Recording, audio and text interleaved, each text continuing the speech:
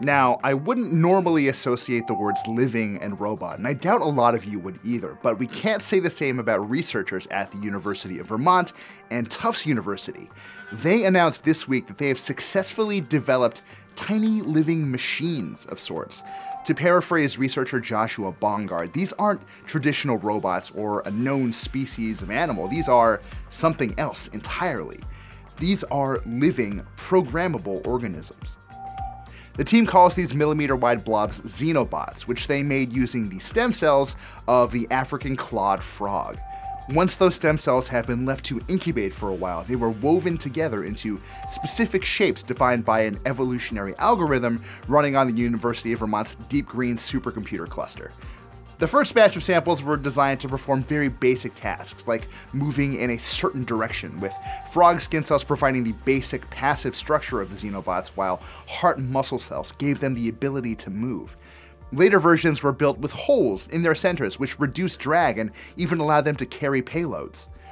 The team knew they were onto something when they spotted xenobots appearing to cooperate, moving around in circles and pushing pellets into a central location. I say appearing to because these things are just skin and muscle. There is no gray matter here at all. In any case, it didn't take long for researchers to see the possibilities here. After a lot of future fine-tuning, these self-healing machines could be used to deliver drugs to targeted organs, scrape the plaque out of your arteries, or even clean up radioactive waste. This research is obviously in its very early stages, so don't expect to hear about these little guys running wild anytime soon. For now, the team seems more interested in understanding the method by which these technically brainless organisms are able to communicate and seemingly collaborate with each other.